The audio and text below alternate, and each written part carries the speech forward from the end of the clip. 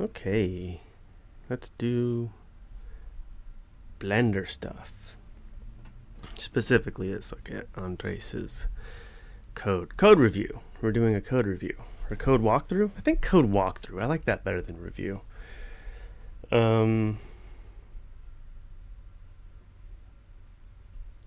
Maybe refactor. Sort of depends.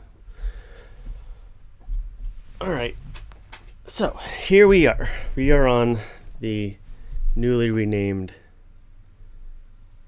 FreeMoCap Blender add-on repository, which is forked from AJC 27-git/FreeMoCap tools, which he has made and has several things in it. This FreeMoCap adapter and these sort of video. I think there's like I think there are additional. I think there are additional. What's it called? What's its? Add-ons. Like I think they're standalone. I can't remember, and they're good. I do like them, and I've worked with them, and some of them have been sort of incorporated. But we're mostly going to be focusing on the FreeMoCap adapter, which I have. Oh, I thought I changed that name. So wait, I changed it back. I can't remember. We did this last time. I just realized I am now at a point where I could run those videos through the transcription thing I built last time and actually see what I did talk about. But I'm not going to do that for this one because I want to get it done before the 11 a.m. Friday meeting. But I will do that actually because I have to record some class videos later, and I will do that because like what did I say in those videos is actually something that I should be able to communicate. Okay, so we have diverged. So here's mine, and there's these 5 branches. Oh, I guess this one's recent. I don't think I did anything on here though. Yeah, there's only one commit. Synced with upstream is the one that is it's kept at parity with Andres's. So, and this one, this one's closer because I aligned it more recently.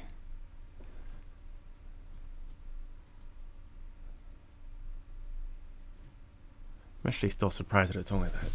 I thought.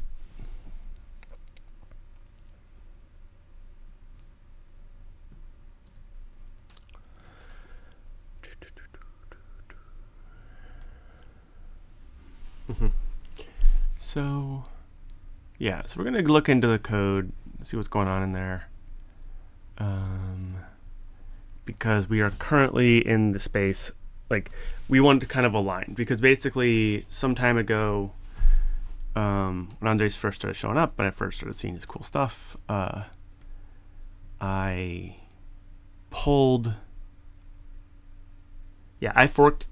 the original repo and refactored it and chopped it up and basically kept most of the internal functioning the same, but also re-architected just like where the files were, and then pulled that's mostly what I was doing was like trying to pull the pure Python manipulations out, like apart from the blendery stuff, like the stuff that required BPY,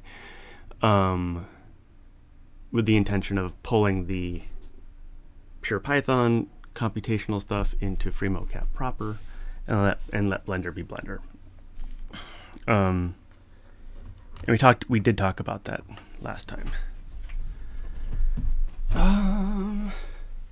Since that point, however, what happened was, although I think that the way that I refactored the code was it's cleaner and more modular and easier to work with and blah blah blah. It actually wasn't as good in terms of the core functionality as Andres's original stuff, because I did some stuff to generalize, just oh, let's make sure that this will work in more general case blah blah blah, and he did more oh, let's make sure that this let's make this work regular. I think that's true. I mean, it's hard to say. There's also, I think I like simplified some of his algorithms, which like broke them a little bit. Simplified. It's like, oh, that's not doing what it needs. Like, let me just clean this up. And it's like, oh no, that part there was actually doing stuff. So basically, the situation now is that his add-on is better in terms of like recreating a skeleton, and he added some like broke apart the skeleton into rigid bodies, which is, I'm super excited about that part. And like, you know, scaling and all this sort of other stuff. And so now we are ready as a group to kind of like merge the streams and work on pulling the latest version of his stuff into the re-architectured, like chop the pit for like the official FreeMoCap Blender add-on repo, which is this one. And then basically like, you know, start showing and teaching old Andres about Git flow, like Git based, like open source, like workflows, and like here's how we do it. Like we make a fork of the branch, and then we work on that branch, and then you do a pull request, and then we do a pull request review, and you know, blah blah blah. Like, you know, like try to have a soft touch, try not to touch too many files at once. You know, small PRs are good, and you know, like style guides and stuff like that. Like we prefer our variable names to be like this. Oh, yesterday I learned the term the fluent coding style, which it's like I didn't realize the thing I liked had a name. Yeah, so anyways, that's where we are at. And step one of that. Oh, yeah, in the previous videos, I was kind of like, I think I was kind of like reminding myself what the code looked like, because it's been a second since I've been in there. Like my side of the code, like the FreeMoCap / current, not this one, but the main branch of this one. And that was videos 1 and 2, I guess, in retrospect, apparently. So this will make this, I think I said of 4, and I think this is video 3, which is walkthrough of Andres's code walkthrough, review, possibly refactor, whatever. And then 4, well, I don't know what 4 would be, but presumably, I think I want 4 to be like pulling the pure Python stuff out of the Blender add-on. I thought I was going to say that it was like starting to do the work for pulling Andres' thing, but I think that's Andres. Andres will do that. He has offered, I believe. Well, anyways, it's like open source stuff. It's like it's like, I hope that this is an intrinsically motivating enough activity for you that you would be willing to do it. And if you do, spectacular. If you don't, hey man, I totally get that. I do not have any money. I cannot pay you. Okay. Maybe someday, if you're watching this and you have money, well, we are in fact a 501c3 public charity, FreeMoCap Foundation. It says so right here on the paper. It's an official document.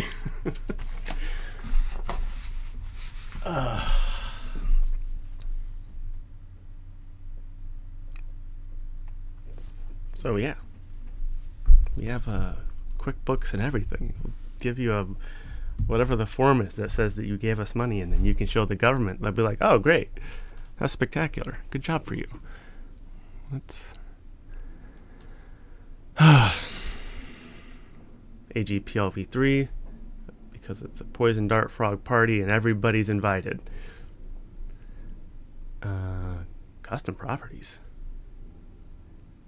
Ooh, I should put this on Zenodo. And I should, that's how you give credit. Yeah, hell yeah. I should put this on Zenodo, and I should put Andres on it as a author. Hell yeah, why not? It's true. Scientifically meaningful pile of text. Who wrote it? Well, we together. I can do that real quick, actually. Zenodo. Zenodo, I think, is a EU thing. And it's like, well, what do I do here? It allows you to put DOIs on GitHub repositories, which, like, if you want that. As a researcher, you want that. Look at this. This is why I use this dark reader thing. What's that? It's so bright.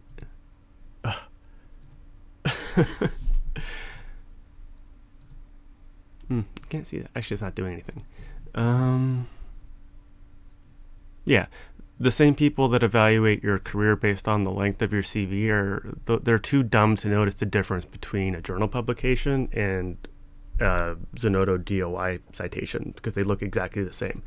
So the ones that are judging by length are too dumb to know the difference. So just like pump them in. Use a poly repo, break yours apart. Everyone gets a new release. You're supposed to cheat. It's a game. So this is, I hesitated because it's like, I gut check myself when I look at these things. It's like, I usually either like my Google auth or my GitHub auth. This is one where I'm like, oh, would I have used Orchid last time I was here? If I click this, it's like I feel like I would have already done this. Yeah, I did. It's got to check. Oh.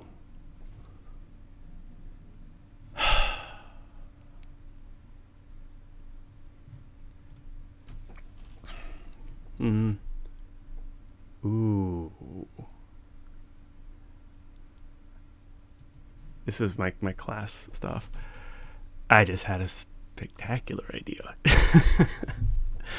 We'll talk about it later. This is going to be like the class thing. But I will give it to the org, because why not? Uh-oh. My phone just died. I just killed my phone recently. And that's going to be a problem.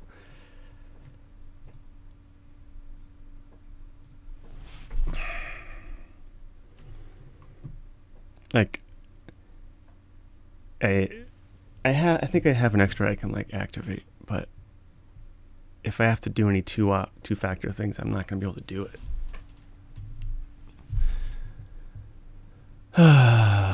Whatever. It's a good opportunity to test your whatevers. Okay, so GitHub. How do I do this? Okay, yeah, there it is. FreeMoCap.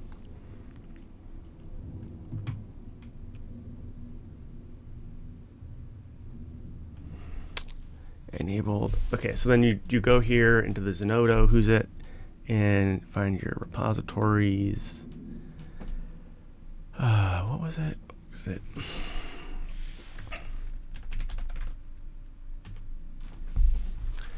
And yeah. Oh, not that. That's nothing. This is why I don't like to use this, because it's like, oh my god, was that just what it looks like? Y'all.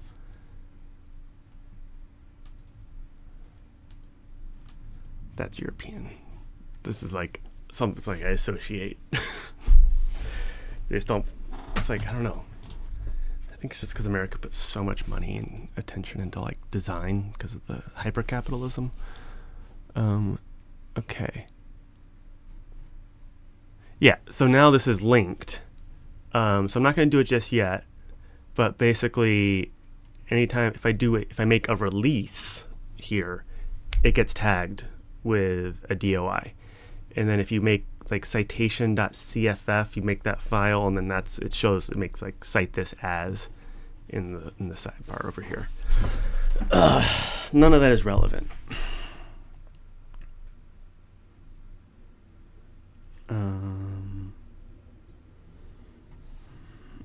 Okay. Let's get started. Let's look at the code. Okay, so with Blender code, I often, typically, will Skellycam later. Skellycam's so close. Skellycam's so close. You're too low. You should be. You're too high. There you go.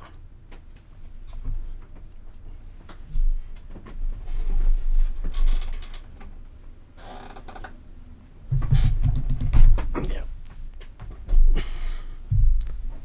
Okay. Let's see the best thing about this ridiculous Snuggie jacket.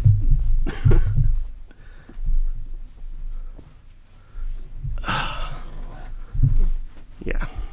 Okay. Here we are, and we're gonna down here.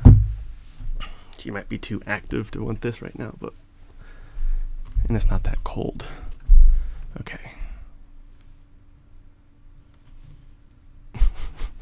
Looks like she's nursing. Who am I? Where am I? What am I doing? Get pull. Yeah. Okay. So, into the walkthrough. Right. Oh, but I will also want to open this in VS Code. I don't know how I feel about this color theme. Not great. What you got? VS Code is one of those things where it's like, when they have a new release, I'm like, oh, what'd you add? Oh, what's up, buddy? He doesn't want this. Per window zoom levels, hey code voice command. What? Can I steal it? I'll bet I can. I'll bet I can. Oh, I'm gonna steal this. Ooh. Everything's about voice, guys. Everything is gonna be about voice. Like, I don't think anyone realizes that. Or people, I don't see people realizing that. But like this, we're done with that. And we don't need they who shall not be named, because it's so easy to do it yourself. Okay. Triggered breakpoints. Multi-file diff editor. Quickly reviewed. Oh. VS Code, man. I tend to prefer like JetBrains stuff for this stuff, but as like a general every-purpose text editor, VS Code. If I had to pick one, I guess would be a way to say that. Flexible autosave. Skip autosave on errors. Skip autosave on errors. That's nice. I like that. Customize commit input per language, extension notifications, Copilot. I find I'm so resistant to learning the new Copilot stuff because I don't want to get locked in.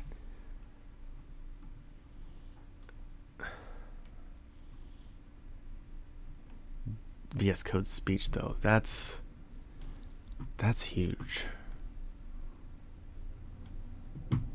Because I can hijack this. I can hijack this guy.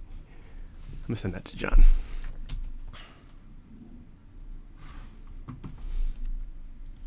Because every purpose text editor is in fact that's LLMs. That's what you want to put them in. Okay. Fiocas. Anyway, so yeah, so do update. Oh, do I want to update? But where'd the update button go? Whoa, that's all time series. Oh, nothing I care about. Did the update button go away?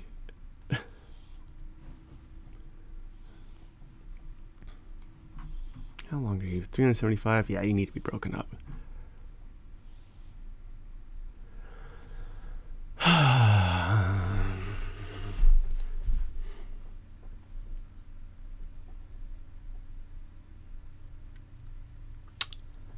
Okay. see.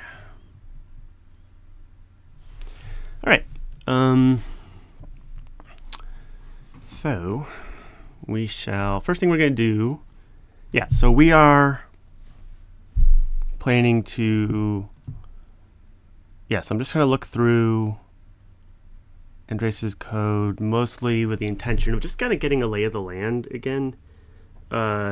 Maybe see, I may not be able to recognize where it's diverged, but I can probably guess, but I can at least like look through it and sort of like, because I think we just want to have like a plan on like how to integrate it. And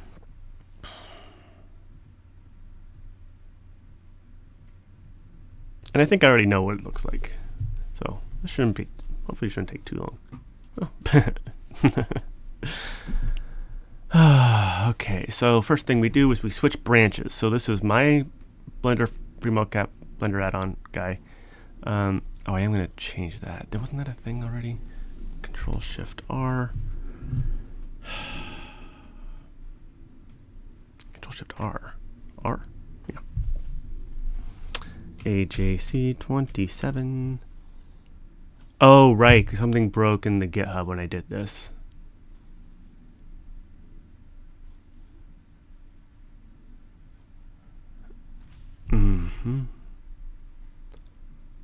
Okay, in the interest of, all right, bye.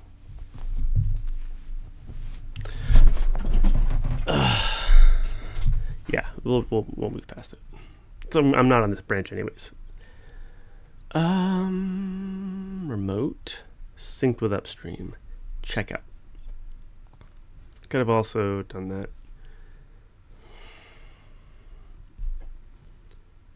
Smart.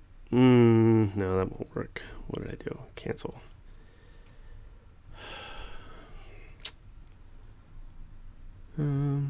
Well.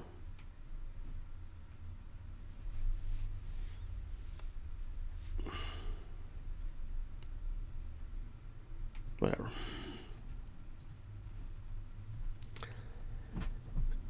Okay.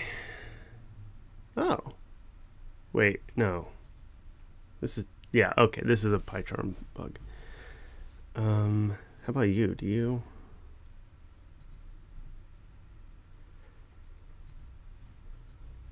notice when I change? Oh. Right, because these are all dead folders. This is a thing I've noticed, like sometimes when you switch branches, like if you have a bunch of folders that don't match, you'll just wind up with empty folders, which is because like Git doesn't like notice empty folders. They don't like don't really exist in Git's like ontology, I think, because it's like folders only exist in that they are the path to a file. So I think somehow when they switch branches, like you get these empties left over.